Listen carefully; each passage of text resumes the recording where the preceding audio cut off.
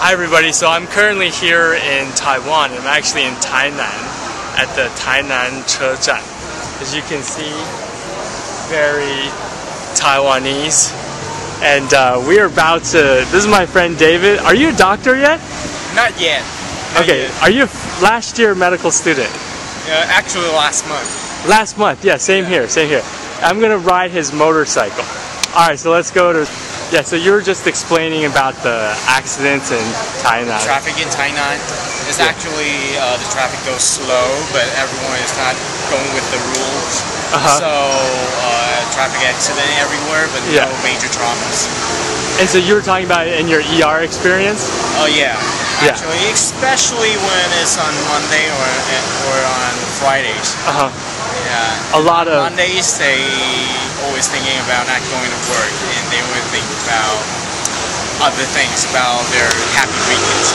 Okay. Fridays they are always thinking the weekend is coming. Traffic accident. So that's where the traffic accident. Yeah. All right. So which one's your motorcycle? Small one. Okay. All right. So is this the mode of transportation of most medical students in Tainan? Actually, most of the people in Taiwan, like, and most doctors? No, actually not doctors, because they have seen already enough traffic accidents. Okay. So, actually, they didn't ride. Okay. So I'm gonna put on my helmet to make sure we practice good safety habits. Yeah, so I'm just riding on the motorcycle with my friend David. No, do not look at the camera, David. I'll just look at the camera. And okay, ladies and gentlemen, we are now going pretty fast, but we're slowing down. Pretty fast. At 40 is like 25 miles per hour. Oh, we were only going 25 miles per hour? We were thinking we were going like 40 miles per hour. We were going 40 miles per hour? No. Okay. You get bluff. It's not a very stable bike. It felt like 50 miles per hour from my side, so as I'm clutching David's shoulders. This is okay. So this is the National Cheng Kung University Medical School. Actually, this is the best view. This is the best view. Okay. Of my medical college. Yes.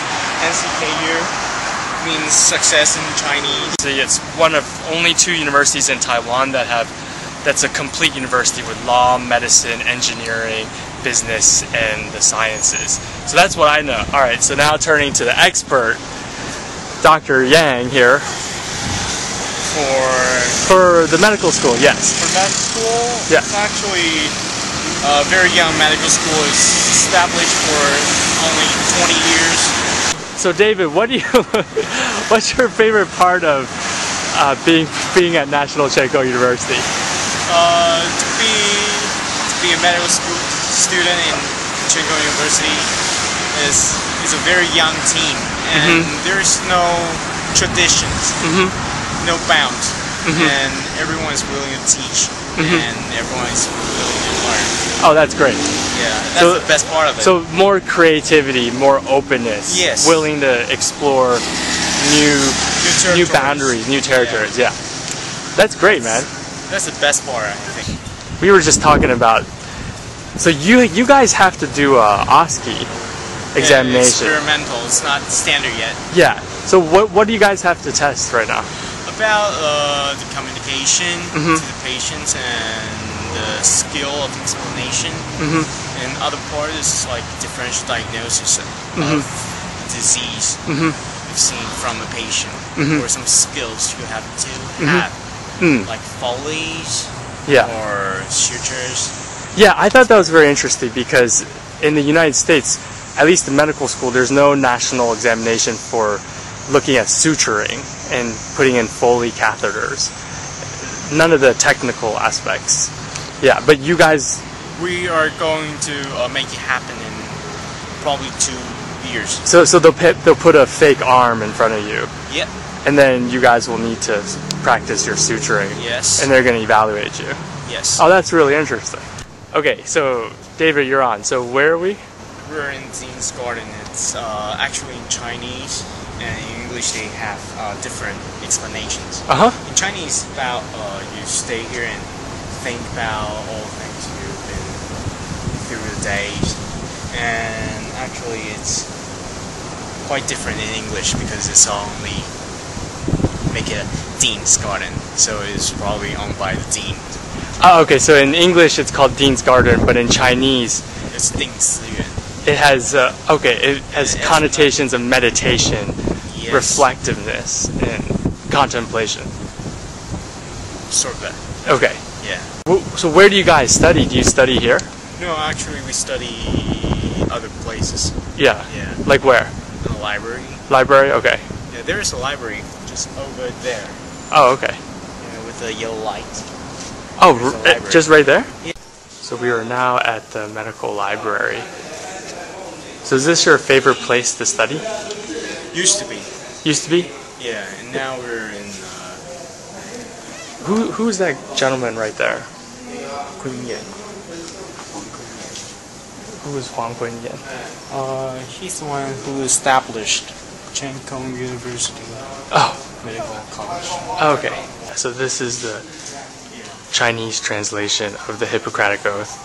We're right outside the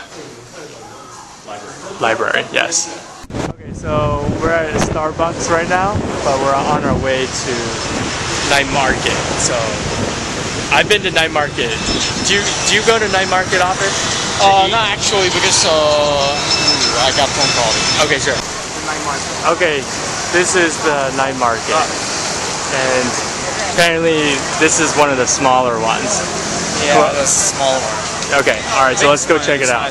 So David and I were just talking about some of the differences between Taiwan and America in terms of healthcare system, and you were talking about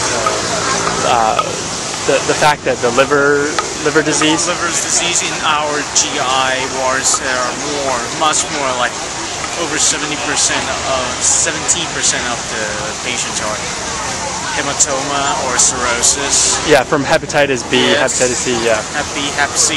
Yeah. But in other worlds, like in other countries, like in Japan, it's mainly gastric cancer. Yeah, I thought that was very interesting. I heard a talk at Mass General once where they were giving a presentation, and most of the time you have to go to Japan or Korea to really learn the gastric cancer surgery well, because they just do so much of that. Yeah. And yeah, so it's really interesting to see the difference. That's what they mean. This is more of the night market. It's going to be like this toy. You wanted The ice cream. No, let's try some Taiwanese delicacy. delicacy. Oh wow, what's this? Wow. There, what, shrimp? Shrimp, just shrimp. 这种 这 octopus. Sauce. Okay. And boil it. Okay. And what's this? This is actually the stomach of chicken. Stomach of chicken. Okay, great. And actually very chewy and it tastes good in the heart. Very chewy and tastes good. Okay, what's this? This is the heart. Oh, this is the chicken heart. Yeah. Oh, fantastic. Very interesting. Should be. And what's this? Oh, that's duck. Duck? Duck intestine. Duck intestine. Okay, great. And this is the ear. This is the Ear of the pig. And this is actually. This is what? This is actually good. Very good. Very good. So I've tried this. It's good. It's good. So, Very good. yeah. This is the 原住民烤肉. A lot of people are waiting in line for it. Full of air pollution right here. Okay, so I'm gonna try some of the sweet potato. These are called 地瓜球, sweet potato balls. Is that what they're called? Yeah. Okay. Good. Good. Okay, so this is fried squid, just finished frying it. So we're gonna give this a shot right now. 就这样子吃是不是？